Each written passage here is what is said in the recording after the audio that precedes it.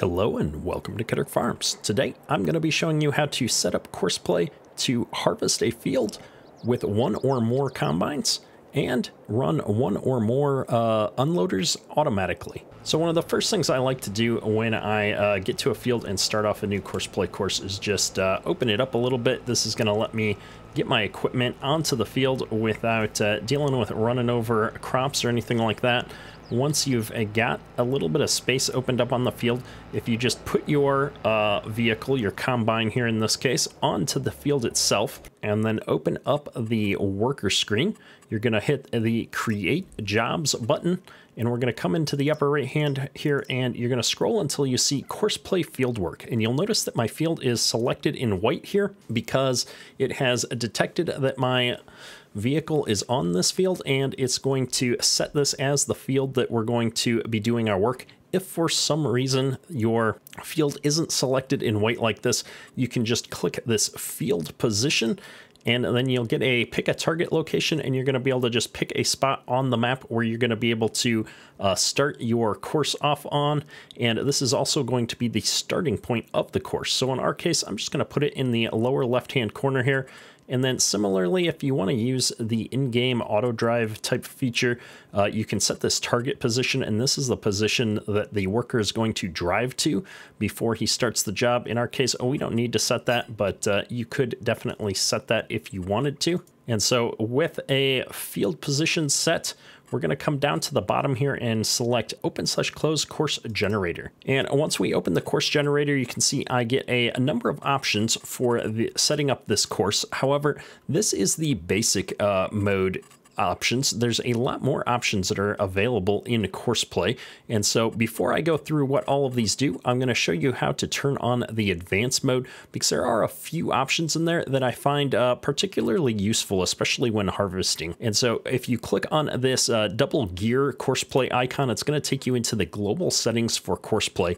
And there's an expert mode user setting here. If I activate this expert mode, and then come back over here and open the CoursePlay generator again, you'll notice I now have quite a few additional options in here, and we'll go ahead and talk about what all of these options are, and then you can decide if these additional features are something that you would find useful for you or not. The first is the working width. Most of the time, CoursePlay does a great job of detecting the width of your tool automatically, but if you get into a situation where you find that the course generated just doesn't seem to match the width of your implement, there are cases where you may want to adjust and fine-tune this number. Multiple tools, this is where we're going to be able to select how many combines we want this course to be made for. We'll start off by making a course for a single combine, and I'll show you how that looks, and then I'll switch over and we'll do one for 2 combines. Number of headlands is depend how many times around the field the worker should go before it starts doing the longer rows. I find with a typical like 12 row style implement, 2 headland passes is usually enough. You always want to start with the headlands when you're harvesting, so it's going to take all of that corn off or the crops off around the field. I tend to prefer sharp headland corners, so that you can actually get these really hard corners. But if you have a field that's just a lot more curves and not a lot of hard corners, you may want to use either the smooth or the round options here. So you'll have to play around with these. Again, I find sharp to generally be the easiest to use. You can set which direction around the field you're going to start doing your headlands. I usually leave it on clockwise because then the auger for unloading the combine is on my left and always available. Headland overlap is one of the advanced settings here, and this is how much it should overlap on the headlands to try and make sure that you're not leaving a ton of extra crops around when you're turning on corners and things like that. And then we get into one of the most important settings for the harvester is how do you want to do your field centers by default. I think it's actually on up-down rows, and this will work a lot like a standard worker where it's just going to go up and down on the same rows and work from one side of the field to the other. For harvesting, I tend to find that you've got two different options here that work really well. Either spiral, which will go around the field and just keep going around and around. And then the one that I prefer to use most often is called lands mode. Essentially, you're going to take your headlands off and then we'll cut into the middle of the field and take so many chunks off at a time. And so this is the mode that I'm going to demonstrate today. Lastly, we've got racetrack, which is a combination of lands mode and spiral, where it's going to cut in by the rows per land value, but rather than staying in the middle section between the two croplands, it will continue to go in a circle, taking a pass off the outside of the land that it created, and then the main part of the field, meaning that the pipe on the combine will end up facing the field half of the time. I've never found this to be a particularly useful mode for harvesting. I'm going to start off by leaving our up-down row direction here as automatic, and it'll attempt to find the best way to do the long rows on a given field, but I tend to find on most normally shaped fields, setting this to longest edge can be the better idea, and so we're going to leave it on automatic. I also have the ability to set it on manual, and I can define which angle on the map I want the combine to go. This can be really useful for oddly shaped fields. You can see the angle information is here with 0 degrees will always be north or the top of the map. But we're going to leave it on automatic, and I'll show you how that works here in just a second. And then here we've got descriptions. Rows to skip is how many rows we should skip when we're doing our up and down rows. Or rows per land is when I'm using the lands mode, how big each block should be. I tend to do around 6. I find it works pretty good. Then I'm taking chunks of the field off as we go. So we're going to set it this way, and I'll show you how that works. The island bypass mode, it comes up if you have areas in the middle of your field that have, say, trees or a body of water or something like that. There's some different modes here as far as simple bypass will just try to drive around those islands. No bypass, you'll drive straight through them. So if you just have some grassways or something that come into your field, you can drive through those. Circle means that you should go all the way around that and kind of clear almost like a headland pass around it. And so I tend to just leave those on simple. CoursePlay is pretty good at figuring out how to handle it. And then field margin is another advanced setting where you can essentially reduce the field size. So if you have a fence all the way around your field and you find that your combine's getting stuck on that, you can reduce the size of your field a little bit in CoursePlay and just keep the implements off of the edges so that you don't run into things as often. So after you've got these settings where you like them, you can go ahead and hit this generate fieldwork course. And you can see here, automatic mode was able to determine the fact that the best way to do this field is to just go straight up and down. Sometimes you might get a course where they're angled and you want to go straight. That's when you could come back in here and instead of having automatic, you could say longest edge, and that would straighten these out. Or you could go manual and just pick the degree that you want those courses to go on. So it really doesn't matter. You can do whatever you want for that. And then once you've got the field generated here, you can just hit escape to exit out of those. And you can see here, I've got my start point right next to my combine, all ready to go. You've got just a couple of settings here to pay attention to. This yellow eyeball means show me my start and ending points. The ending point for this, you can see on the mini-map, is over on the other end of the field is where the course is going to end. Those are the only points it's going to show you. If you tap on this again, the blue eyeball is going to show you the track starting with the waypoint that you're on now and a little bit ahead. So you got kind of a look ahead mode so you know where the combine's going to be going.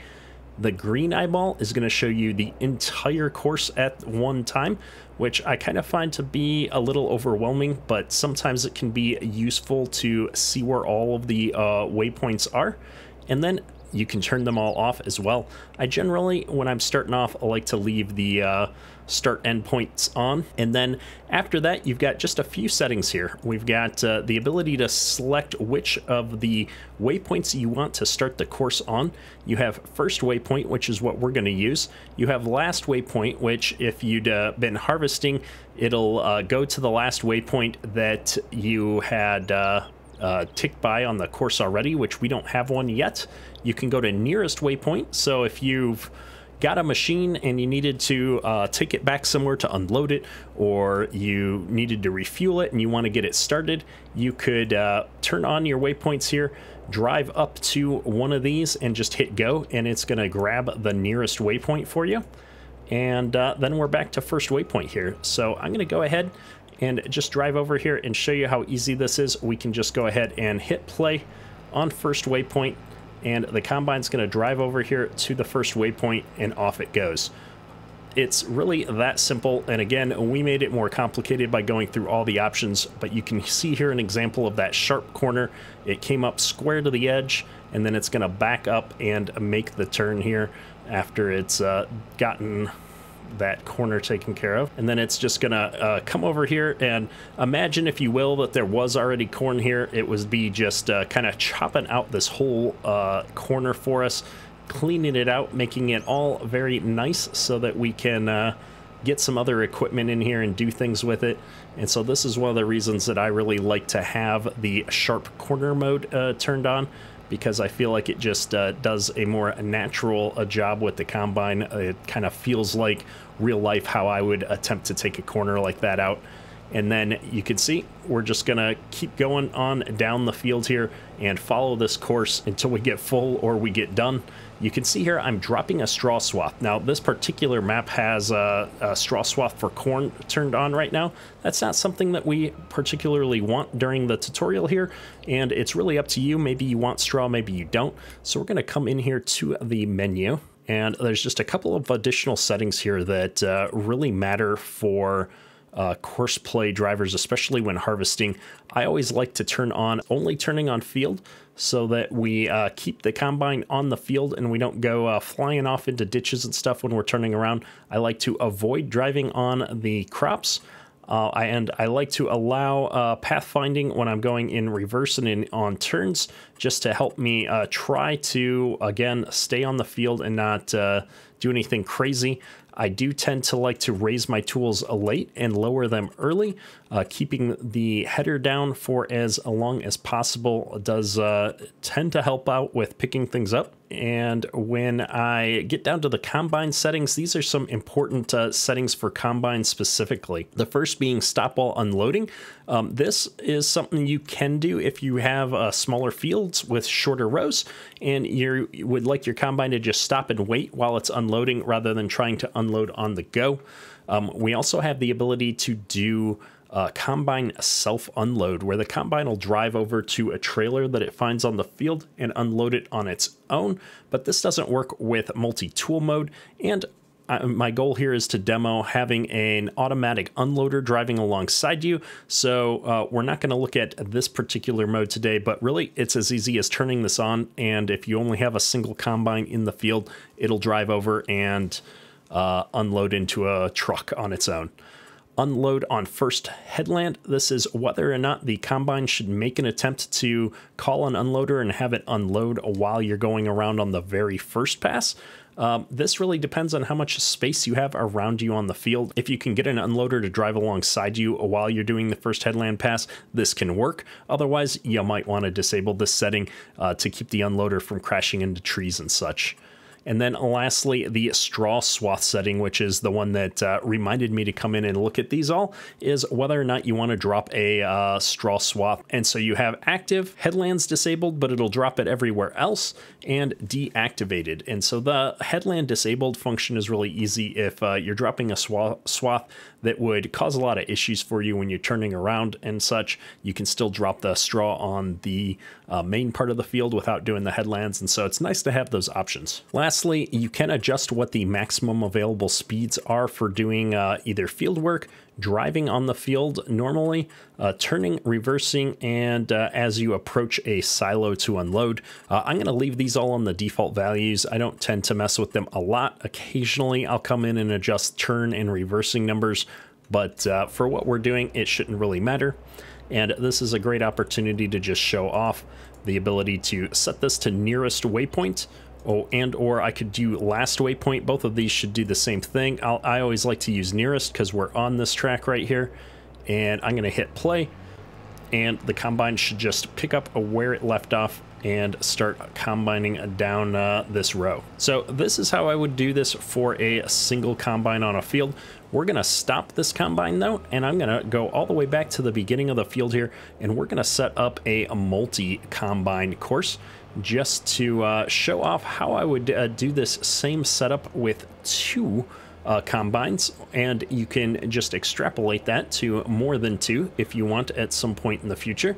I forget what the maximum number of tools is, but I think you can have at least 4, if not more, on a field at the same time. I'm going to click this little no sign to delete my current course, and then just like before, if we come in here and I hit create job, fieldwork job, I'm going to move this field position back down into the corner like I had it before.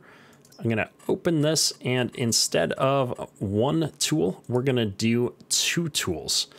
Now, here's one important thing when I have 2 tools or more selected, and if I just click through this, it looks like 5 tools is currently the limit. I'm going to select 2 tools because we have 2 combines we want to use. The number of headlands is the number of headlands that each tool should take. So in this case, I'm going to go down to 1 headland because this is going to give me 2 total headland passes, 1 for each tool. I still want to start on the headland. All these other settings are exactly the same. I don't need to change anything from what I had before.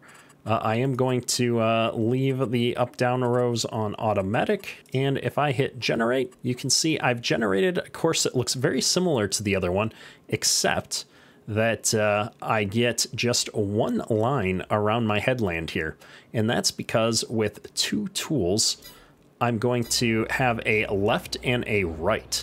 And so you can see here, if I select first waypoint over here on this side, I have left with a 1 for tool number 1, and right with a 1 for the first lane on the left or the right of the field here, right? So because we're going clockwise, I'm going to start on the left with my very first machine here.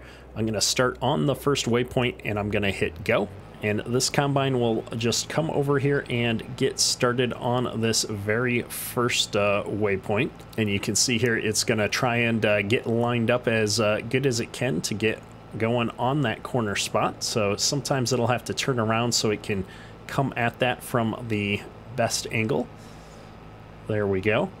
And so while that combine gets going, and so now that I've got this guy moving, you can see a total time here. It's going to take me 56 minutes to harvest this whole map, as long as the combine keeps moving. These estimates are just estimates. You're going to find in general it's probably going to take a bit longer than that. In order to get this same course over onto my other combine, there's 2 different ways I can do that. The easiest way is to just hit this copy button, and you can see that I've copied this temporary course. And then if I jump over into the other combine here, you can see this is lit up with green. I can hit that button and it pastes that course in. And I now have the ability to start this combine off on the first waypoint on the right-hand side. So I'm going to go ahead and get him started on this by just driving over here and then pushing go. And before we go too far, I need to come in here and remember to adjust my combine settings so I can deactivate the straw swath. You can see I can do that while he's driving, and it's shut that right off. And then the other settings, once you have multiple tools going on a course, you'll see this multi-tool setting section, and we have convoy distance, which can be anywhere between 40 and 400 feet in our case. And so we're set up to be 246 feet away from the vehicle in front of us. So if that combine gets full and stops, this combine is going to wait 246 feet behind him until he starts going again, which is really useful and important for when we get our unloaders going. Now, before we get our grain carts going, you can see this combine is getting close to full. He's at 95%. And so when he hits 95%, he's going to do what is called cutting in. And so he has stopped harvesting. He's going to back up because CoursePlay doesn't know if this is trees or something else alongside this field, and it's going to cut into the row next to it in such a way that now a grain cart can come down this part that's already harvested and unload this combine. And so this is a great way to kind of show off how some of these things are going to work. And then if I jump right into this combine, we'll see that as it gets closer to the combine in front of it here, about 246 feet away with the convoy mode, it's going to detect that that combine is in its path and stop and just wait until it gets out of the way here. So you can see it's already slowing down to 3 miles an hour, and it just kind of inches forward until it gets to that waiting distance, and it'll just come to a complete stop here and wait until that combine is out of the way. And there's really two things that need to get done to set up grain carts to work here with CoursePlay. The first thing that you need for the unloader to work correctly is for it to be set on a field. And so we're going to drive into this field here, and I'm going to go ahead and click this target, and we're going to target field 3. And so I'm just going to click field position and click it right here into field 3 so that it's got this white outline around it. And I can either just click start job here, or if I'm escaped out and I'm on the field, you can see it's locked into this unload combine mode. I can just push the go button. And when you hit the go button or the start job button on the other screen, you can see it's detecting that there's a combine on this field that needs to be unloaded, and it's going to find its way out there. Now you'll notice I'm only going 12 miles an hour right now. It's a little bit slow. And that is when we come in here to the vehicle settings. You'll remember I pointed to these speeds. This is the one time where I do like to crank up my field speed, usually to, 18, 20 miles an hour. It depends on what you're driving with. You'll see that this grain cart driver is just going to make its way down here until it catches up with one of these combines. If we only had the one combine here, it would obviously go to the front one first. I'm not sure which one it's going to go to at this point. I'm hoping it'll go to the front combine, but we're about to find out, and it is, which is great because we want to keep that front combine going. And so he's going to just pull right up here underneath the pipe, and yeah, it's CoursePlay, so it'll only pull up as far as it needs to. And so sometimes it looks a little bit ridiculous when it's doing some of these kinds of things, but that's all right. He's got it all figured out. He's going to sit here and unload until this combine is fully emptied, and then should back up out of the way and allow the combine to continue on its way with harvesting. And while that's going, we can come in here and look at the settings, the tool settings here. This empty when over is set to 85%. This is the one setting for unloaders, which says when the grain cart that you're in is 85% or more fuller after you're done unloading a combine like we just got here, go back and dump yourself into the truck. And so we're at 57% right now, so it's going to sit here and wait until there's somebody else that needs to be unloaded, which in our case there's 2 combines going here, so this other combine is very likely going to need to be unloaded here. It's got its pipe out and everything, so this unloader should detect the second combine being almost full and go and make an attempt to unload it here in just a moment. You can see it's already starting up here. It's undoing its cover, and the lead combine is doing the nice thing and waiting for this other combine to get ahead of it, and it might actually be full as well, I'm not sure. And so CoursePlay does a great job of just kind of figuring things out and having all of the different vehicles stop and wait and do what it needs to do. Now, because this is on a headland here, I think it's stopping and waiting to be unloaded. Once we get onto the up and down rows, this combine would have started moving and unloaded on the go. And so I'll demonstrate that here in just a moment as well. But before that, I want to show what's going to happen here with this combine now that it's getting filled up. As soon as the other combine's done dumping into it, what does the unloader do? It's going to back up to get out of the way. Make sure that that combine is got plenty of room to do whatever it needs to do. And then the unloader is going to drive back and find a vehicle to unload into. Now, in our case, we've got a truck parked close to the field, and so I think it would actually try and come out here and unload into it. This is not a great spot for loading or unloading a vehicle, so I'm going to drive this truck over here, and I'm going to put it right on the edge of the field right here. And that's all I have to do is have this field, or have this truck parked on the field here. You can see this grain cart driver is going to drive back down over here, and we'll see if he's able to figure out where this truck is. Normally, you'd want to park that truck on the field like I did before you start the unload combine course, but I think that CoursePlay is smart enough to figure this out, so let's just take a quick look. All right, so CoursePlay is down here, and it looks like it's spinning around, trying to find a path back to this truck here for us, and it should just drive up alongside this truck and start dumping into it. You'll notice here also I have the empty when over percentages right out on this main menu, so I don't even need to go into my settings screen in order to adjust some of these things. I could just change it here, and you can see as soon as it gets its auger over the truck bed, it's going to start emptying. And so you can see as soon as it's done, it's going to pull up and ahead here to get away just a little bit, and it's going to try and see if anybody is waiting for an unload. And so while that's going, I'm going to go ahead and grab a second grain cart here, and we'll show off how getting two of these running is going to work. Generally, when I've got multiple tools going and I want to set up multiple grain carts, I do like to get the headlands pulled off first before I start the second grain cart driver. So I'm going to just leave this guy down here kind of out of the way. And you can see we're already at 95% in this truck. A lot of times it just depends on where your trucks get full and stuff, but I could take this truck and drive off and go empty him out at the bin, and it wouldn't cause us any problems.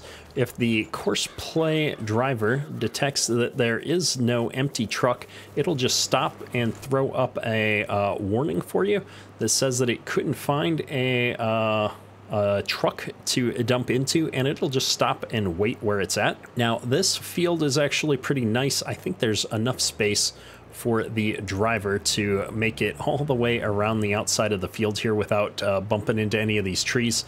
And so the CoursePlay driver, you can see, detected that it had a path here that it could get down to the combines without driving on the crops and while getting around on the outside of the field. So in general, if you're using CoursePlay to run your combines, using CoursePlay to run your grain carts has been one of the better experiences that I've had. It seems to work so much better than other options like auto drive, and the driver's smart enough to get back onto the field once there's a field path available. It's going to get turned around here, and every once in a while it'll run into a tree or something, but for the most part, it's pretty good. Like, I can't believe it was smart enough to figure out how to get around that tree and get turned in here, but CoursePlay has come a long way for sure. And again, just like before, he's going to unload this front combine, then wait and unload the second combine. And at that point, we should be all the way around the field, and I can show off how this lands mode thing really works and how setting up a second grain cart driver is going to work out for us. Now, given how much corn we've got and the fact that I'm about to set up a second driver here, I'm going to bring another larger trailer onto the field here to empty into, and that's this big semi with the Wilson trailer. I should be able to get a couple of grain carts dumped into this. And so I'm going to do just like the grain truck there. I'm going to get this guy all turned around and put him right here on the edge of the field. Should it give me a nice spot to dump into, and then I'm gonna get this guy ready to get started as soon as the combines get down here. And if we jump back over here, you can see this time the grain cart driver and the combine have set up to unload on the go automatically. I think the previous time was just because we were close to the corner and the other combine was right in front of it, and they weren't able to do it on the go. But when there's a nice long stretch like this, the combine will start moving as soon as the grain cart catches up with it, and they will unload while moving, which is really efficient. And as soon as we get full here with the grain cart, it'll stop and wait for the combine and such to get out of the way here, and then it'll find a path to get back up here to the truck. Now, because everything is right up in this corner all at the same time, I am a little bit worried. Sometimes you end up with some collisions and stuff, but sometimes CoursePlay does just kind of figure it out. You can see the grain cart's trying to back up and get out of the way, but sometimes it just doesn't work. And this is a great example of you might just have to hop into your CoursePlay tractor, and I generally like to do it with the grain cart driver. Is usually the easiest to get out of the way. You just go in here, click on him, drive him out of the way. Now in this case, I can just hit start right away again and let him find a path back up here to the truck. I don't have to really worry about it too much. It looks like he's gonna figure out how to get onto the road here and just follow the road all the way back down to the entrance here. Generally, this kind of stuff, it works so much easier. Once the headlands are off, he'll try and stay on the field and do everything there on the field. But CoursePlay is smart enough to grab those road networks and leverage those, and then hop back over here onto the field when appropriate and find something to dump into. Now, in this case, I think the thing to dump into that he has found is our other grain cart that's sitting here. So this is another great example. Any empty trailer you have that's not currently part of a active CoursePlay course is a valid target to be dumped into. And so you can see we're dumping into our other grain cart, which was parked on the edge of the field. So sometimes you're going to have to be a little bit careful with how much and what kinds of pieces of equipment you bring out and where you park them, because everything is a valid target for CoursePlay. That's okay. We're going to let him dump all of his material into us here real quick, and then once he's emptied out, he'll be free to move on and start unloading combines, and I will show off emptying into a truck here. This combine is doing its sharp turner mode here again on the end, but as soon as it's done with this, it'll go and find a new road to cut in on. We are in the way with all these vehicles, so you do always have to think about where the CoursePlay course is going to take it. In our case, it's going to take it back down this headland row, so we will need to evacuate it. This was not the best place to park our trucks until we were done doing headlands. Again, one of those things, I don't tend to set up all of the automation with the grain cart drivers and stuff like that until we've done the full headland pass. We should be good to go now though, so I'm going to go ahead and put this truck right back where it was, and we won't run into any more problems while we're doing this course. And I'm going to leave this mostly full grain truck on the field here as well, because I want to show what happens when a unloader hits a full truck. Here we go. You can see my combine's almost full, but the grain cart driver is waiting back there until it gets to a spot where it's not doing a corner anymore. CoursePlay is quite smart to not try and unload on corners and such anymore, which is pretty cool. And the grain cart drivers are really good about avoiding the trucks and other things on the field, so this green grain cart should get going as soon as the combines get a chance to move up to another part of the field here. I don't think it'll try and unload while they're driving on the headlands though, so it will wait until they get down here onto the other end to make an attempt to unload. You can see the worker will sometimes not find a great way to avoid driving on fruit. So even though that setting is activated here, occasionally if CoursePlay is just not able to find a path, he will just drive through your field. It's a little bit wonky looking, but at the end of the day, I'd rather have it do that than just give up and not be able to find a path over to the combine. And so he's gonna wait here until he can detect a course, and then as soon as that pipe is all the way out, this grain cart driver will figure out how to get there. So again, while it's not always the most realistic, it does tend to work. Every once in a while you have to get in and move somebody out of the way, but all in all, it's working pretty good. Those two combines going in one grain cart. Let's show off setting up another grain cart, which is as easy as hitting go. And two grain carts are going to be able to figure this out at the same time. Now, we were full, so it's going to find the first available combine to unload into, or it's going to find the first available trailer to unload into. And in our case, it's the front hopper of this semi. And I think it will always load the hoppers in order.